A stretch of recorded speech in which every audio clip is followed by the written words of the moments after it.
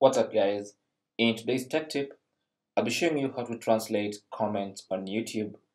Now if you're using YouTube on your phone via the YouTube app, then it's very easy to translate comments on videos just because YouTube has built that feature right into the application itself. Now if you go to the comment section of any YouTube video and find a comment in a foreign language, you should see a translate to your current language button right at the bottom of that comment. So since I'm using YouTube in English, it's going to ask me to translate to English.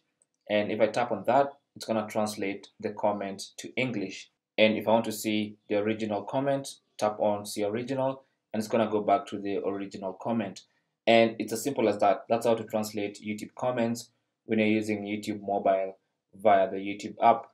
Now, unfortunately, there's no translate button when you're using YouTube on your computer via the web interface. So if you go to even the same video and find that comment in a foreign language, there's no translate button below any comment in a foreign language. Now, I'll be showing you a workaround for this, a very quick one. What you can do is simply select the comment, right click, copy, and then quickly open a new tab and go to translate.google.com. And this will open Google's own Google Translate. Now make sure here you select detect language so that it automatically detects the language, and then you want to right click and paste the comment there and then allow it to translate.